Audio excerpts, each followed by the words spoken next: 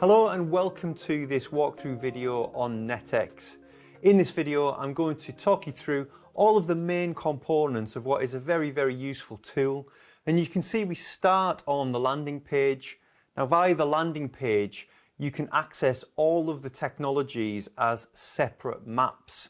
There's also a maps menu, and when you open the maps menu, note that we still have access to the end-to-end map, which features all of the main technologies in one place, and also the 5G options map, which walks through the different connectivity options available between the device and the 5G core network. Across on the other side, we've also got the API builder. Now the API builder is a 5G specific tool, and it is in and of itself quite a complicated aspect of NetX, and as such there is a separate walkthrough video available. So we're not going to open the API builder. Suffice to say, through this you can actually construct your own 5G API calls and add whatever information you want to them, and also export them as well. In the Explore menu, this is where you can access all the call flows related to different technologies and any associated network procedures as well. And we will look at these momentarily. Note that on the edges of the tiles, you can also access the technology-specific network procedures or call flows directly. So if we open up one of the maps, we'll look at 5G. This map now shows specific 5G technologies. Note that we do have interworking aspects on this map. So if I just zoom in, now I can use the mouse wheel to zoom in, or alternatively, you can actually use the plus and minus in the corner.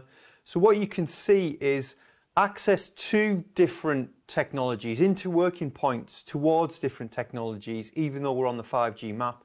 And indeed, if I was to click on 4G network, we would actually slide across to the 4G network map. I'm not going to do that. We'll stay 5G centric for the time being. Now note that you can change the perspective of this map. I'm doing that by holding right click down and just moving the mouse. If you want to reset the map, that's not a problem. There is a reset button as well. So that will take you back to the original view. Now this map is fully interactive. So if I head towards the center, here we've got an AMF, which is part of 5G. Now what I can do is I can click on this AMF and get information related to what this particular network function does.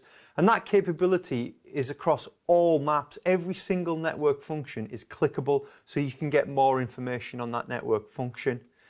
If it is relative to the service-based architecture of 5G, which obviously the AMF is, there will be information on its role within the service-based architecture. And you can see that we can click for more information on the service-based interface that we're offering. If you are a subscriber to our Online Anytime video package, then any related videos will also be in place here as well. So if I click here, it's going to take me straight to a video which explores the AMF. Now, as I rest on the AMF is the focus point. So you can see that all of the relevant interfaces connecting into the AMF are highlighted. The colours don't mean anything, it's just so you can more easily track the actual way in which the interface connects to other network functions. What I can actually do is I can lock that in place. So if I just right click, I can now move anywhere and that AMF connectivity will be locked in place. And I can just click off that with a left click to reset that capability. So isolation of nodes and interfaces is available. So if I right click on an interface, again it will isolate it so we can see exactly where it's going and what it's connecting up. With respect to the interfaces, you can click on interfaces and again you can get more information. So once again I happen to have clicked on a service-based interface, so we can see which service-based interfaces are active on N10. And if I click for further information, I will get information about the particular services available on that service-based interface. If I click on a protocol-based interface, so we'll click on N4 for example, then I will see the protocol stack involved, and straight away you can see that on N4 there is a control plane and a user plane. So let's just click on the control plane. You can see what is on this control plane in terms of the protocol stack, and when you click on a protocol you can get an overview of what that protocol is, but crucially there's also a link to the relevant specification, and sometimes this is quite difficult and quite tedious to find the right place to look for, particularly in terms of the 3GPP specifications. If there's any IETF protocols across the map, which there will be, then we'll link to IETF requests for comments. So if we just take off our isolation there, the map's very complicated, as you can see. Sometimes it is difficult to find what you're looking for. So we've also got a search capability. Now this search capability should work across everything. It should work across all of the interfaces, all of the reference points, and all of the network functions. So if I, for example, look for NWDAF, you can see these are my options as to what is going to be isolated. If I just click on the actual NWDAF, then as you can see, the NWDAF has been isolated on screen. So if you're looking for anything, any interfaces, any network functions, the search capability will allow you to isolate them and find them. And if you just close that down, then the map just resets as normal. Now notice that we do have a picture-in-picture as well, also to aid with navigation. So this will just orientate you as to where you are on the map. It's particularly useful for the big end-to-end map, but you can also actually use this for navigation. So as I move around the map, you can see that it keeps focused, and including when I zoom in as well, it will identify exactly where I'm looking on the map. So if I just clear that back again, and I'm just going to reset the map. One last point to note, particularly with the 5G map, is we're looking at what's called the reference point view of 5G, and there's a little toggle down here for the service-based architecture view. So if we click on that, what it's actually going to do is replace much of the 5G core network with the actual real representation of the 5G core, which is the service-based architecture view. It looks pretty much the same in terms of the functions that are in there, but it's just highlighting that it's actually not a whole bunch of separate elements. These are all converged elements onto some kind of virtualized infrastructure.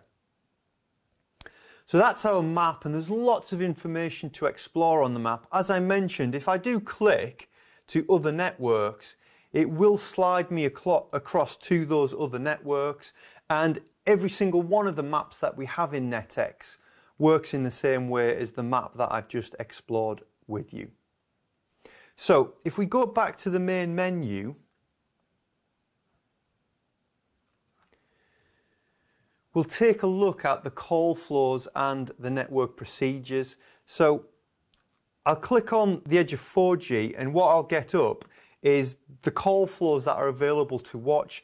Now when I activate one of these call flows, it's going to bring up the main end-to-end map, and these call flows are designed to narrate the end-to-end signaling flow of a particular call scenario and also the eventual resultant media path.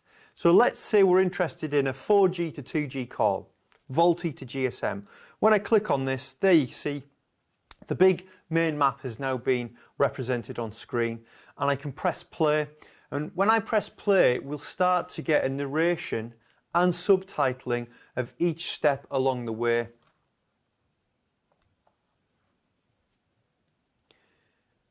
So there we go. The sound's switched off at present, but you can see that every node along the way will be looked at on a step-by-step basis, and there will be an accompanying narrative. So this is, you can just sit there and watch this, or if you want to, you can actually just fast forward and hop to the different network elements directly. And eventually, if we keep clicking, we'll go around the map once to talk about the signaling flow, and then we'll go around it again to talk about the actual media path. So there's a bunch of different call scenarios here, and it's not purely call scenarios. There's also some other signaling flows that are narrated as well. So if we go back to the main menu, the call flows are very useful in terms of just jogging your memory for particular call scenarios. We've also got network procedures. So with the network procedures, if I open up, well, we'll stick to 4G again. There's a whole bunch of different examples of network procedures. There's a big list for 4G, there's an even bigger list for 5G. And if I click on one of these network procedures, it's a traditional signaling flow. So we've opened up here an attach and default EPS bearer establishment in 4G. And straight away what you can see is an indication of, again, where you are in the signaling flow. So as I start moving around, our picture-in-picture will orientate us. Now, what we can do is we can manipulate what we're looking at on screen here. So we don't necessarily need the iconography at the top, so we can get rid of that. We can also zoom out a little bit so we can get more of the signaling flow itself on screen. So you can adjust this to however your monitors are actually set up. So these signaling flows are designed to be color-coded. So each of the protocols you find in a signaling flow will have its own color code, just to help you differentiate which protocols you're actually looking at. You won't necessarily be able to remember all of the color patterns, but it's obvious when a protocol actually changes in the network. What you can actually do, if you're walking through a signaling flow with somebody, if you select the highlighter element, you can actually click and isolate a particular message as well, which is useful if you are discussing a flow with other people. Now, our signaling flows are actually searchable. There is a search bar in the top right-hand side.